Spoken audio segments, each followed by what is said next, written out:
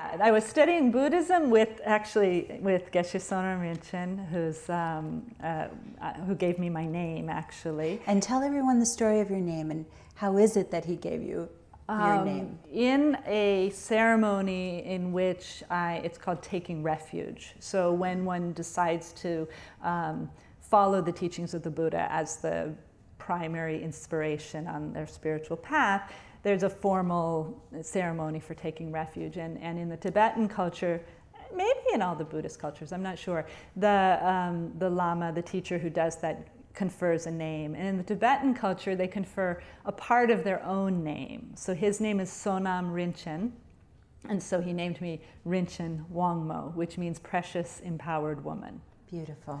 Yeah.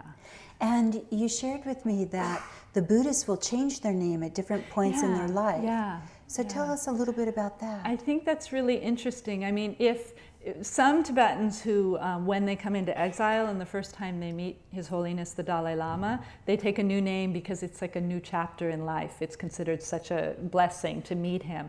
Others, when they're ill, or they have some obstacle in life and they want to have a fresh start, they'll ask the Lama for a new name. So, and I like that it shows how identity is fluid, you know, it's not fixed.